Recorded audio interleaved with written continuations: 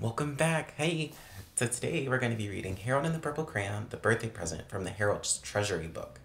So, I hope that you guys are snug, listening well, and ready to learn what our good friend Harold the artiste is going to draw for us today. So this is Harold and the Purple Crayon, the birthday present. Harold could not sleep. His mother's birthday was the next day. Harold didn't know what to get her. He wanted to find the perfect birthday present. Harold didn't think he could find it in his bedroom, so he picked up his purple crayon and set off on an adventure. Harold decided to go for a walk. He drew a path and started on his way. Harold drew a tree. It was such a nice tree.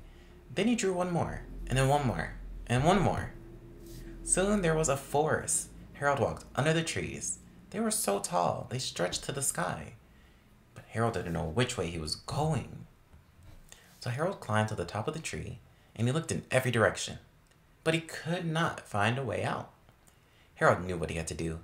He drew a bird and flew to the edge of the forest on the bird's back. Harold came to a stream on the other side.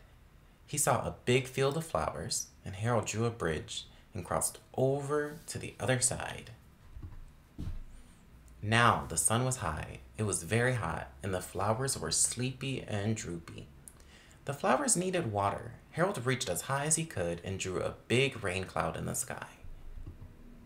Well, he's taking very good care of the plants. The cloud blocked the sun, and drip, drip, drip. The rain came down from the cloud, and Harold drew an even bigger cloud. Drip, drop, drip, drop.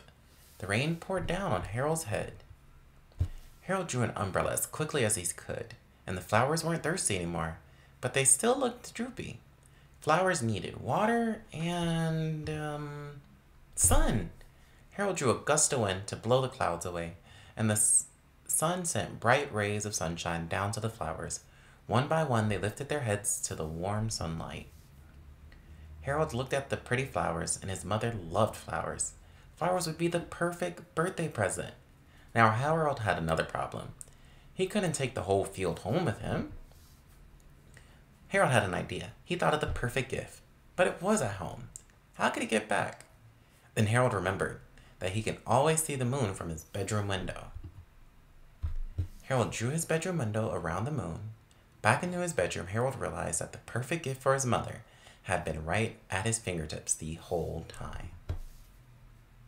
Harold would give his mother a flower.